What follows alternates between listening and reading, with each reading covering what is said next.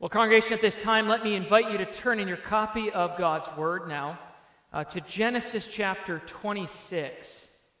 Genesis chapter 26. And if you're following along in the Pew Bible, you should be able to find that on page 25.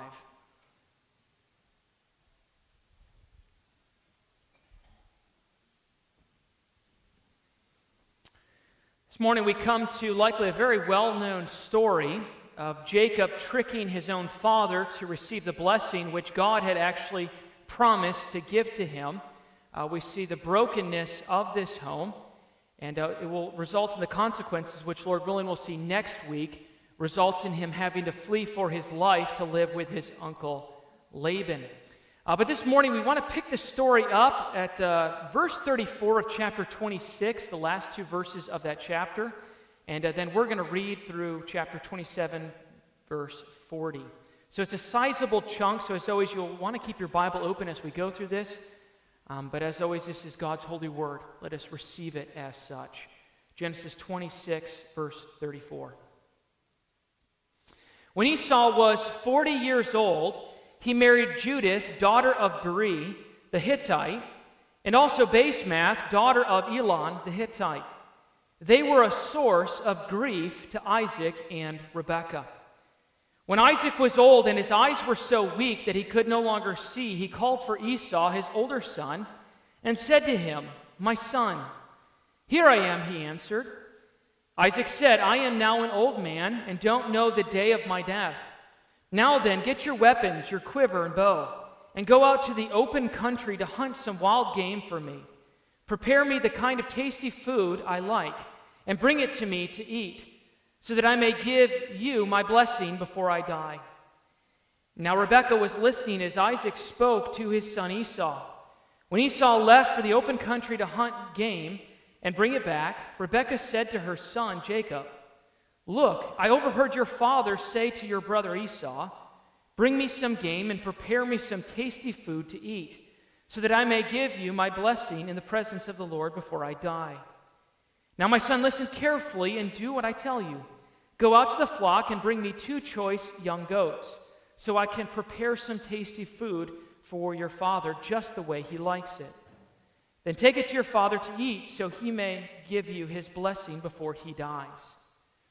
Jacob said to Rebekah, his mother, "But my brother Esau is a hairy man, and I am a man with smooth skin. What if my father touches me? I would appear to be tricking him and would bring down a curse on myself rather than a blessing." His mother said to him, "My son, let the curse fall on me. Just do what I say. Go and get them for me." So he went and got them and brought them to his mother, and she prepared some tasty food just the way his father liked it. Then Rebekah took the best clothes of Esau, her older son, which she had in the house, and put them on her younger son, Jacob. She also covered his hands and the smooth part of his neck with the goat skins. Then she handed to her son, Jacob, the tasty food and the bread she had made. He went to his father and said, "My father." "Yes, my son," he answered. "Who is it?" Jacob said to his father, "I am Esau, your firstborn. I have done as you told me. Please sit up and eat some of my game so that you may give me your blessing." Isaac asked his son, "How did you find it so quickly, my son?" "The Lord your God gave me success," he replied. And Isaac said to Jacob, "Come near so I can touch you, my son, to know whether you really are my son Esau or not." Jacob went close to his father Isaac, who touched him and said, "The voice is the voice of Jacob, but the hands are the hands of Esau." He did not recognize him, for his hands were hairy like those of his brother Esau. So he blessed him. "Are you really my son Esau?" he asked. "I am," he replied. Then he said, "My son, bring me some of your game to eat, so that I may give you my blessing." Jacob brought it to him, and he ate. And he brought some wine, and he drank. Then his father Isaac said to him, "Come here, my son, and kiss me." So he went to him and kissed him. When Isaac caught the smell of his clothes, he blessed him and said, "Ah, the smell of my son is like the smell of a field that the Lord has blessed. May God give you of heaven's dew and of earth's riches, an abundance of grain and new wine. May nations serve you and peoples bow down to you. Be Lord over your brothers, and may the sons of your mother bow down to you. May those who curse you be cursed, and those who bless you be blessed." After Isaac finished blessing him, and Jacob had scarcely left his father's presence, his brother Esau came in from hunting. He too prepared some tasty food and brought it to his father. Then he said to him, "My father, sit up and eat some of my game, so that you may give me your blessing." His father Isaac asked him, "Who are you?" "I am your son," he answered, "your firstborn, Esau." Isaac trembled violently and said, "Who was it then that hunted game and brought it to me? I ate it just before you came, and I blessed him, and indeed he will be blessed." When Esau heard his father's words, he burst out with a loud and bitter cry and said to his father, "Bless me too, my father." But he said, "Your brother came deceitfully and took your blessing." Esau said, "Isn't he rightly named Jacob? He has deceived me these 2 times. He took my birthright, and now he's taken my blessing." Then he asked, "Haven't you reserved any blessing for me?" Isaac answered Esau, "I have made him lord over you, and have made all his relatives your servant, or made all his relatives his servants, and I have sustained him with grain and new wine. So what can I possibly do for you, my son?" Esau said to his father, "Do you have only one blessing, my father? Bless me too, my father." Then Esau wept aloud. His father Isaac answered him, "Your dwelling will be away from the earth's riches, away from the dew of heaven above.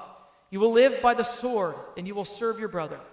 But when you grow restless, you will throw his yoke off your neck." And there ends the reading of God's holy word.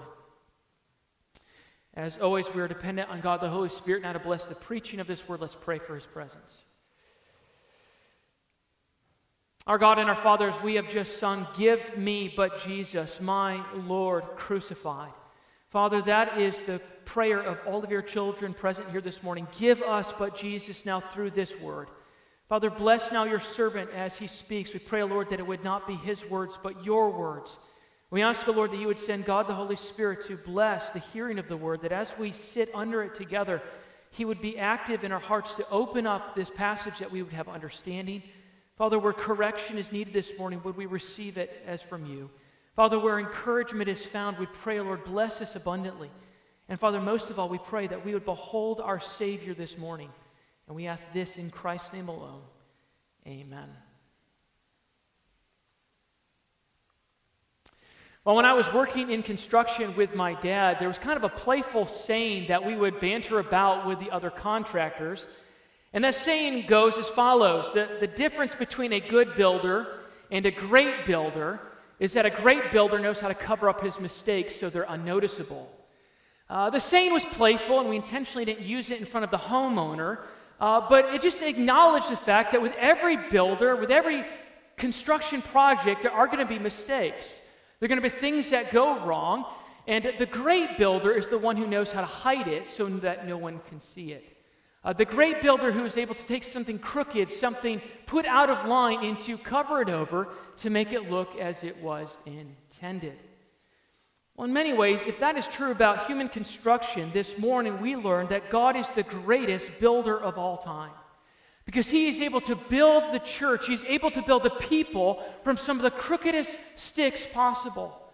God is the greatest builder because the whole Bible teaches that from a people like us, God builds a church. He has a plan of salvation that he promised all the way back in the Garden of Eden.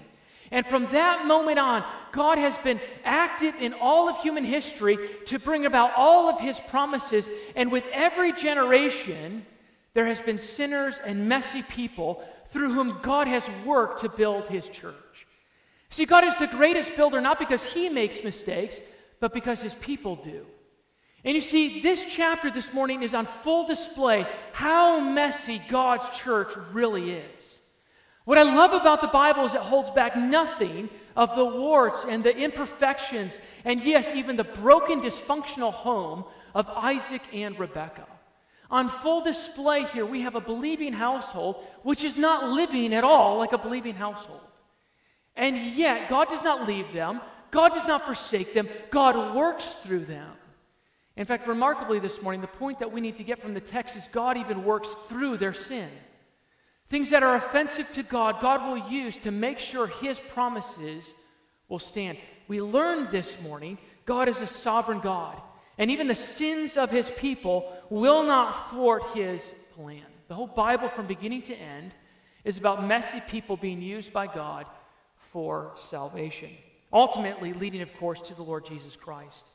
Now, as we jump into the text, we're reminded that we are in the middle of seeing the brief period of Isaac's life, the continuing promise from Abraham to Isaac, and now we're transitioning to Jacob. We're going to have a whole lot more to do with Jacob, and Jacob is going to make us feel very uncomfortable because he's a very messy person. In fact, in this text, the question that is raised is, are any of the sons worthy of the blessing? Esau is unworthy, but even Jacob here shows that it's by grace. Jacob shows himself to be a scoundrel, and the only explanation for God's redeeming grace in his life is simply that. Undeserved grace of God's sovereignty. So here's the theme. With God's help, I hope to show you from this large passage. We learn that God's sovereign plan cannot be thwarted even by the sins of his people. God's sovereign plan cannot be thwarted even by the sins of his people. I have 3 points walking through the passage to get to that. First of all, we need to note the discovery of blessing. The discovery, Isaac's scheme here and Rebekah's discovery of it. Secondly, we need to note the deception of blessing. How heinous the deception really is that leads to the blessing. And then thirdly and finally, we'll note the division of the blessing.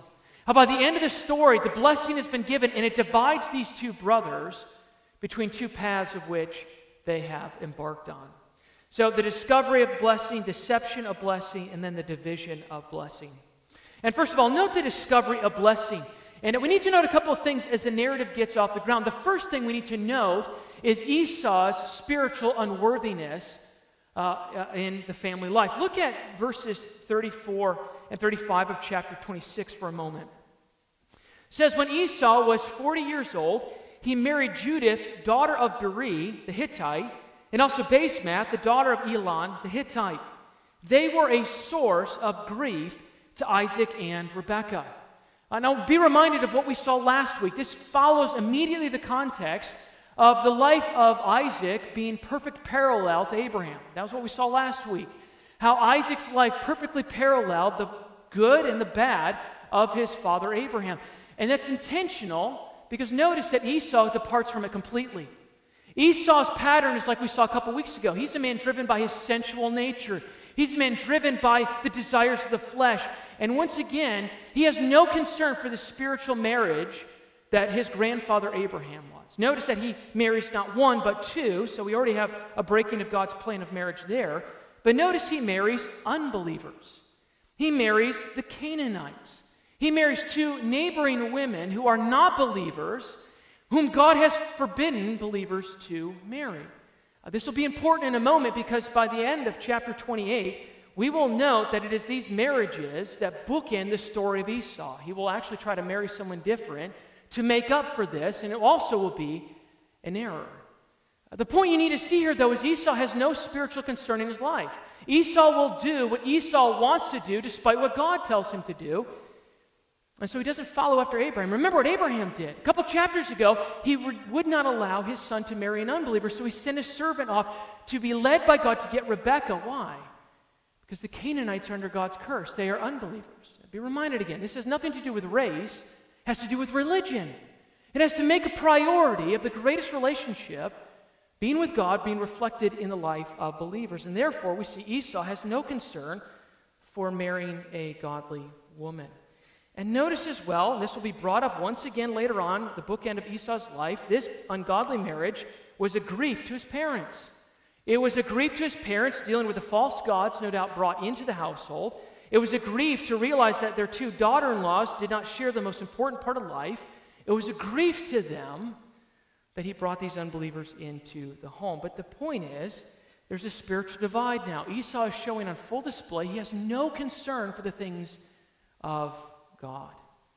Now, notice as we pick up the story now, that leads now into his father still wanting to give his unspiritual son a spiritual blessing. Look at verse 1. It says, when Isaac was old and his eyes were so weak that he could no longer see, he called for Esau, his older son, and said to him, "My son." "Here I am," he answered.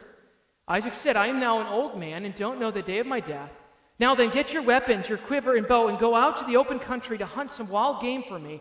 Prepare me the kind of tasty food I like and bring it to me to eat so that I may give you my blessing before I die." The narrative goes on. Here is Isaac, now an old man. He's about the age of 100. Interestingly, he's going to have 80 more years to live. He's already old, and you can tell that he's experienced the wear on his body. He's already blind. He's not able to see, and he thinks he is nearing his death as 100 years old.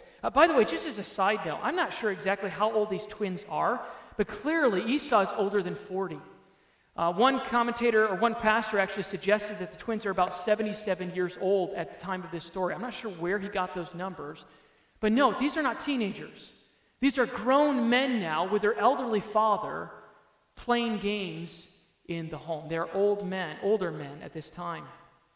But either way, Isaac now thinks his time to die is nearing, so he calls his old son Esau to give the ceremony to pass on the blessing. So he calls Esau, and notice, this is going to be a major theme. What does Isaac want? He wants food. We saw that earlier. What's Isaac motivated by? He likes good food. Why does he love Esau more than Jacob? It's because Esau brought good food. And so Isaac says, listen, this is what we're going to do. You're going to go out, you're going to get the game that you're so good at getting. You're going to cook up that food which I love, and you're going to bring it to me. And once I have a full tummy again of what I really love, then I'm going to give you a blessing from Almighty God. This blessing was an actual blessing of speaking on behalf of God, prophetically, God's spiritual blessing.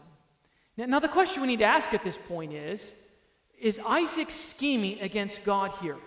Is Isaac deceitfully plotting against God's plan? I think the answer is absolutely. Now, on the one hand, we need to acknowledge the text does not reveal whether Isaac heard of God's speaking to Rebekah a couple chapters ago. But I would say it would be very doubtful that Rebekah would keep that prophecy to herself. I think it's very doubtful that Rebekah would not tell her son that God had chosen the younger to serve the older. Even more than that, family blessing ceremonies were a group event.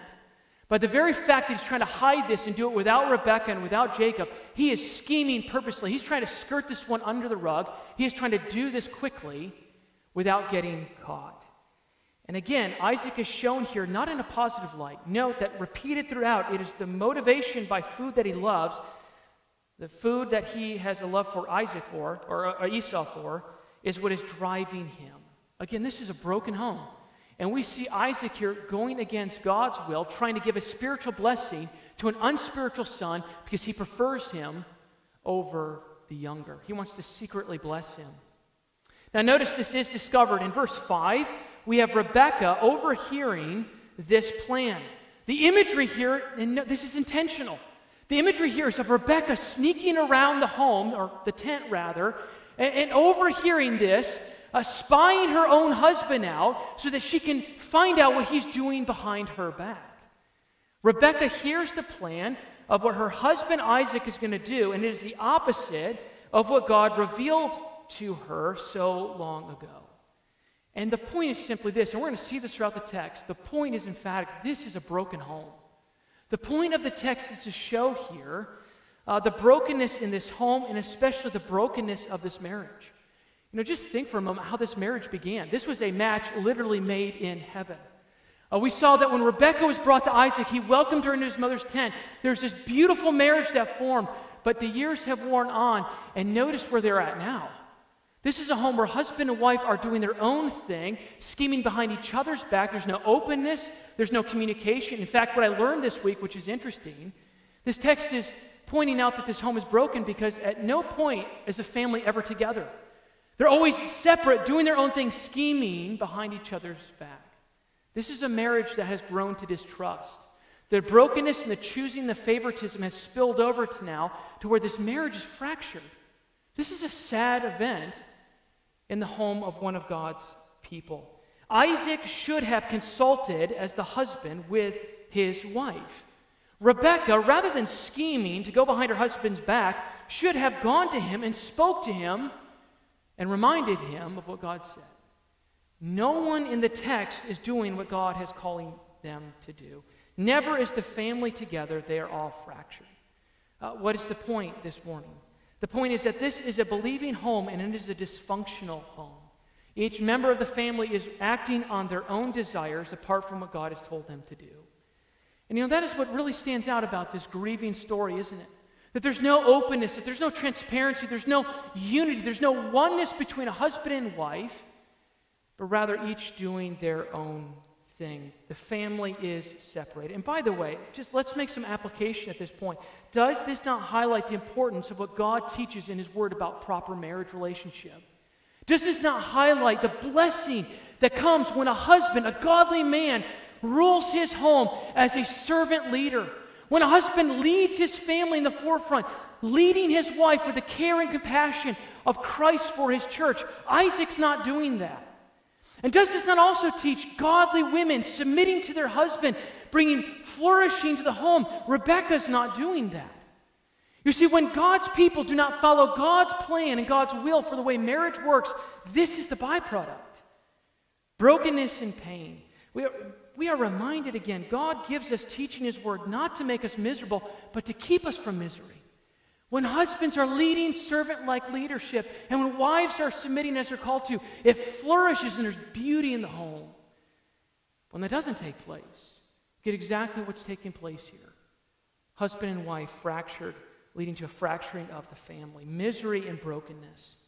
Now, secondly, though, notice we need to note the deception of the blessing here, and we're going to need to summarize without rereading much of the passage, but notice in verses 6 through 10, Rebekah's deceitful plan.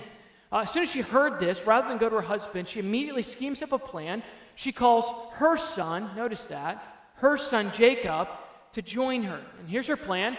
She sends Jacob out to get 2 goats. Quick, get some goats, get the best of them. I want you to bring them back, Jacob. Because listen, I know exactly how your dad likes to have his food cooked. I've been with him a long time. I know exactly how he likes it. You bring those goats here, we'll slaughter them, we'll cook them up, and then you're going to take this food and you're going to pretend to be your brother, and you will receive the plan.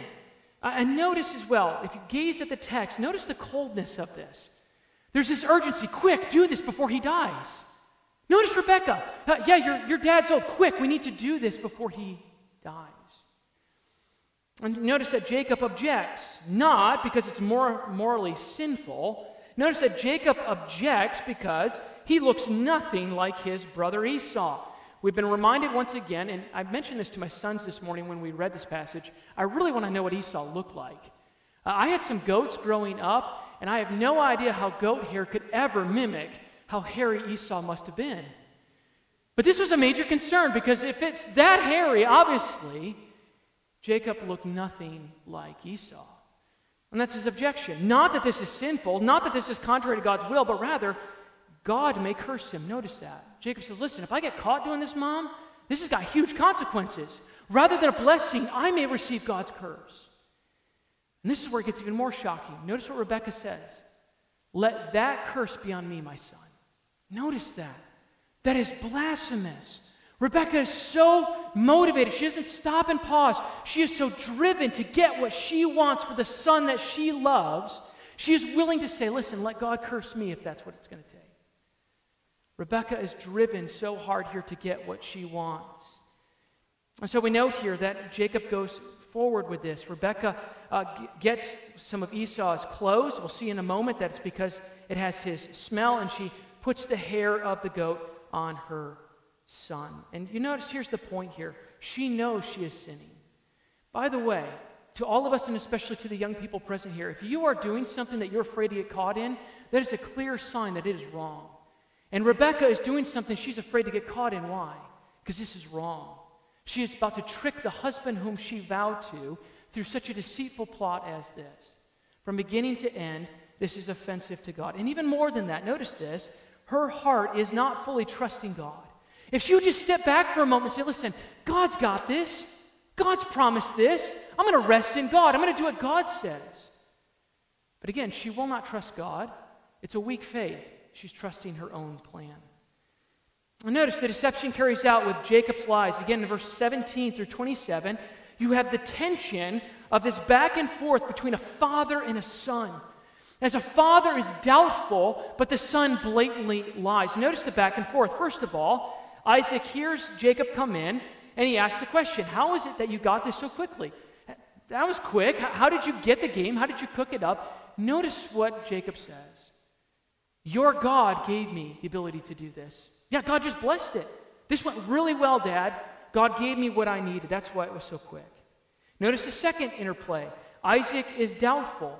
He hears the voice of Jacob, but he feels the body of Esau. He's doubtful. So since he can't see, he's so blind, he must rely on his physical sense of touch. And so Jacob allows him, and he feels the goat here.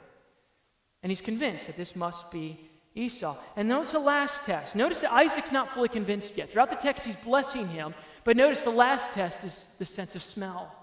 He brings Jacob close, not so much that he can kiss him, but that he can smell him. See, Isaac's not sure of what's going on. Isaac also is giving sign that he's doing something schemingly. He's trying to hurry up and get this done, and he's not so sure. And so he goes through each of the senses that he has left to try to figure out, is this really true? Is this really Esau? And throughout, notice that Jacob holds nothing back. He will bold-faced lie to his father to get what he wants. Again, consider what would happen if any of these people would have stopped and stepped back and said, listen, this is not pleasing to God. Let's do what God would have said. The story would have turned out completely different. And notice the deception works. Isaac is finally convinced. He fills his belly with the food that he loves.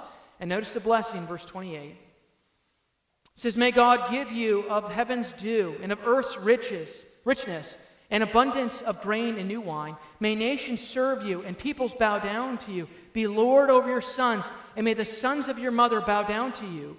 May those who curse you be cursed, and those who bless you be blessed.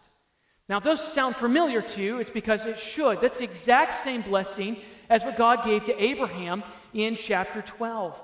Isaac here is speaking prophetically on behalf of God. He is pronouncing God's blessing on behalf of God, the blessing that carries over from Abraham to Isaac, and now, inadvertently, is being given to Jacob. It is material gain, prospering in life. We're going to see that when he meets with Laban. It is that the nations would bow down, and that a nation would come from Jacob, and that the Lord would protect him from all of his enemies. Isaac is literally placing this blessing on behalf of God on his son. And here's the point this morning. Jacob takes advantage of his father and lies in order to get what God has promised to give to Jacob already. Notice that. The whole point of the text is this was not necessary. Why? God would have saw it done. But rather what we see here is a text that scandalizes us with the cold-hearted lies of Jacob. This is immensely sinful. And it's meant to scandalize us with the spiritual blindness of Isaac. But we don't have time to go into it. There are numerous ironies that you find in the text, and one of them is that Isaac is living by his senses, and it's meant to show us how spiritually blind he is in that. That's the point. Rather than looking to God and being spiritually filled with sight, he's trusting himself, and the whole point of the text is he's blind. Without trusting in God and doing things God's way, we become blinded and fall to our own error. And here's the point. Despite both of their sin, God's promises reach the promised son that he already foretold would reach it. That's the point. God's sovereign plan came to pass even through the sin of these two men. And then I notice finally, thirdly, the division of the blessing. We have in verses 30 to 33, Esau's eventual return. Again, notice the wonder of this text. It says, scarcely had Jacob got out, his foot has barely got out of the tent, and around the corner comes his brother Esau, all happy with his food, ready to receive the blessing, and he scarcely had escaped, and here comes his son.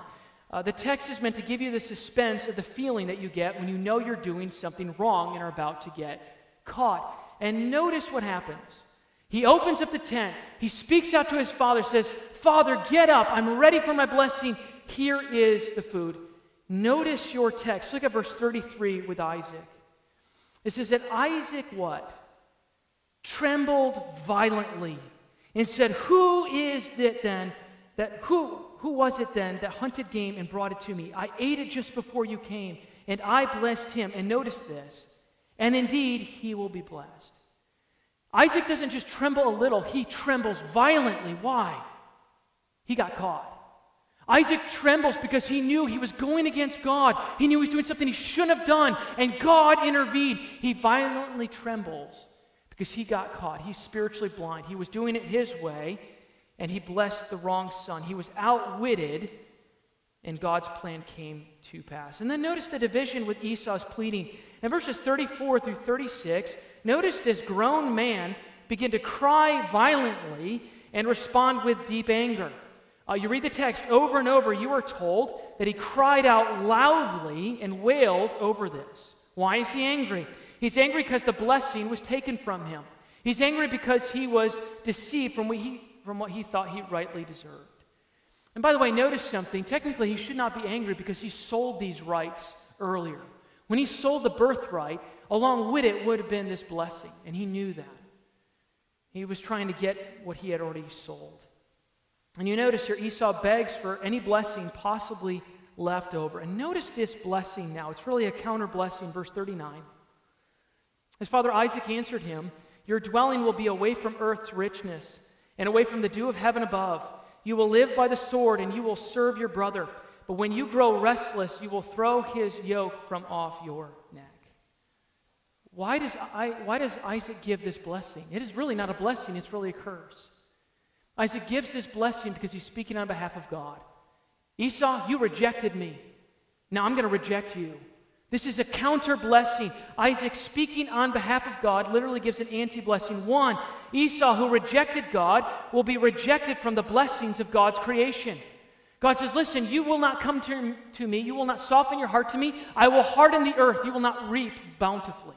Second thing, you rejected me, and so now you will not live a life of peace. You will live a life of violence. You will live by the sword, Esau. There'll be no peace in your life. And the only hope he has is eventually he will cast off his brother's yoke, will come later with the nation following him, and he will distance himself from his brother. But you see, that also is a curse. Because to distance yourself from the promised line is to distance yourself from the covenant blessing. Here's the point this morning. Esau got what Esau deserved. Esau had no spiritual bone in his body. He had no spiritual tenderness in his heart. He did not love the God of his father, and therefore the God of his father cursed him. And so in the end, God, speaking through his father, pronounces the division between Jacob and Esau. Esau will go forth and carry on with the line of the seed of the serpent. He has rejected God, and therefore God has rejected him, even as a covenant child. And now he will distance himself from here on out. Here's the point this morning. All of this was in God's sovereign plan. All of this was sinful. Every person is responsible for their sin, but God worked through the scene to make sure the blessing he sovereignly ordained reached the son that he had called. Now, what are some of the points of this? Why is this in our text? And on the one hand, there's two parts I think that in here. One is to encourage us. Listen, if this is part of a believing home, what encouragement. If these are people of God, if Isaac, Rebekah, and Jacob are those whom God can work through people like you and me. This text is to encourage us, to remind us that the church has always been messy. The church has always been filled with sin. And God is a faithful God. You know, if it were up to me, I would have said to Isaac, enough of this. I'll find someone else who will follow me. But that's not our God. Our God is faithful when we are faithless. He holds fast to his promises, and he will work even through a sinful, messy family like this. Believers this morning, that's the hope of the church. That's why we come here every Sunday morning. Not because we have our lives all together, but because we are redeemed people who still have work of redemption that God needs to do in our hearts and our life. So this is meant to be a word of encouragement. But I think as well, this text is meant to be a word of warning. It is a word of warning that if you think, and if I think, we can go against God's will and sin and we'll get away with it, God says you've got another guest coming. If you're practicing sin, God says from this text, if you're living in an area of your life contrary to my revealed will, if you think that you've got this hidden area in your life that I don't know about and you're not going to repent of it, be warned. The sins will find you out. There are consequences, we'll see in a moment, that will find you. The reason Isaac trembles is he was found out of going against God. Let me ask you, where are you today? Where are you this morning? Are you following after God? Are you repenting of your sin? Are you clinging to God by faith? Or are you like Esau, doing your own thing with no spiritual concern. Oh, be warned from this text. Be lovingly warned from this text. That to not cling to God is to be rejected by God. To not have a heart that clings to God by faith is to be for all eternity forsaken because of a refusal to receive this God. We find here a warning, but we also find the joy of the gospel. So in conclusion, as we come to a close, two things.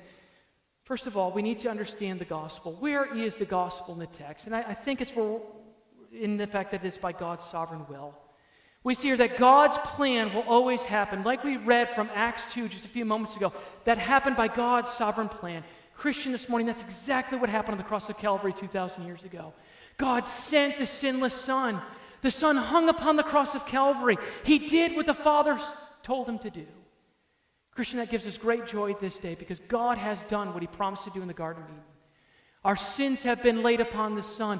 We are forgiven, and this means that we are assured that nothing can remove us from the Father's hand. That's one of the blessings of Romans 8, isn't it? That since God is sovereign, nothing can separate us from the hand of God. Christian, this morning, rest in that. If God is sovereign over even sinful men and women throughout human history, nothing can pluck you from your Father's hand.